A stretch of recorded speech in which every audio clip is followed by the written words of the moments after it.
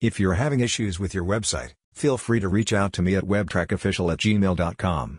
Whether it's troubleshooting, optimizing, or taking your site to the next level, I'm here to help you solve any website challenges. Hello everyone, welcome back to my channel. In today's video, I'll resolve a common issue that many users face, the I/O device error. This error can be frustrating, but don't worry, I'll walk you through the steps to fix it quickly and easily. First, let's understand what an I/O device error is.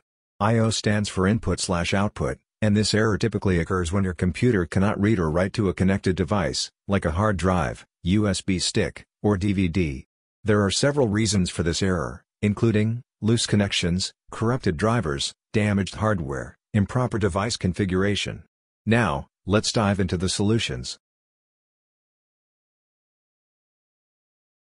Step 1 is to ensure all connections are secure.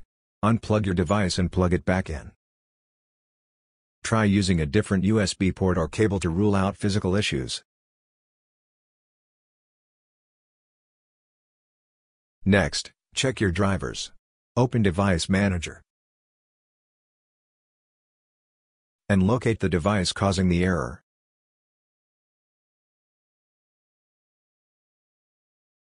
Right-click and select Update Driver.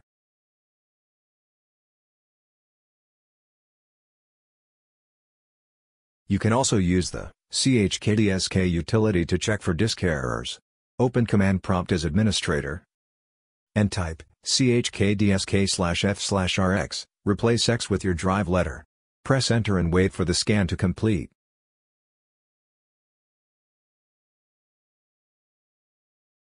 If the error persists, try using the device on another computer. If it works, the problem may lie with your current system. And that's it. These solutions should help you resolve the I/O device error. If you found this video helpful, please give it a thumbs up and subscribe for more tech tips and tutorials. Got any questions? Drop them in the comments below. Thanks for watching, and see you in the next video. See you later, alligator.